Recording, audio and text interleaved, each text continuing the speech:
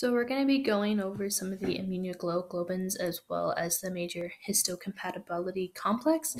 First, we're going to start with the immunoglobulins. So there are 5 different classes of these, and they're distinguished from each other by IgM, D, G, A, and E.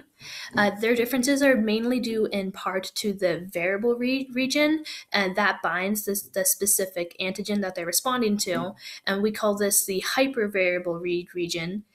This region can undergo somatic hypermutation, which causes the B cells to generate those genes at an increased rate. So that leads to an altered affinity for the activating antigen.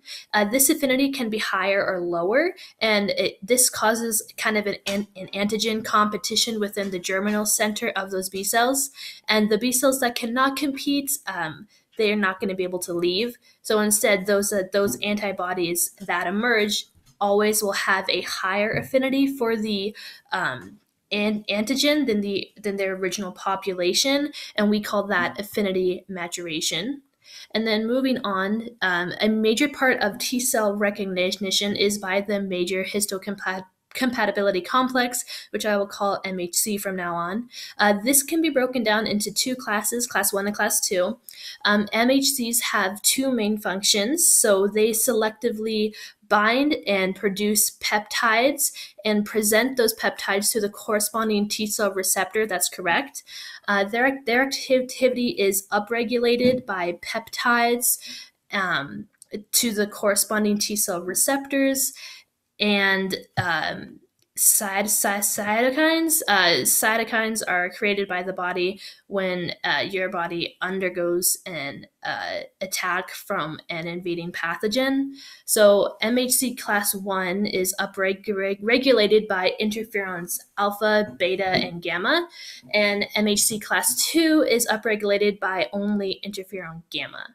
So it's important to note here that the MHC classes differ from individuals within a population, and this is due to either polygenicity or polymorphism. Polygenicity is when MHC class 1 and class 2 genes are coded by multiple independent genes, and polymorphism is simply the existence of more than one stable form of the genes within a population. So an example of that would be the human blood type. So the antigens of like regular human blood cells are either A, B, or O, and that's due to polymorphism within a population. So within humans, the MHC gene is known as the human leukocyte antigen, so we call that HLA.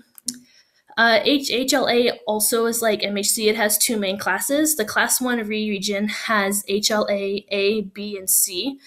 Those genes are highly polymorphic, and they have a lot of different forms. The class 1 region also has a much less polymorphic region. Those genes are involved in the presentation of an antigen onto natural killer cells and the prevention of fetus rejection, and those genes are HLA E, F, and G. The class 2 region of HLA also codes for the polymorphic class 2 molecules. So that's going to be HLA DP, DQ, and DR. This class is a little bit weird, but each class has a subregion of genes, either alpha or beta, which codes for the alpha or beta chains of the molecules. So HLA class 1 and class 2 genes are expressed on individual chromosomes, and this is called a halotype.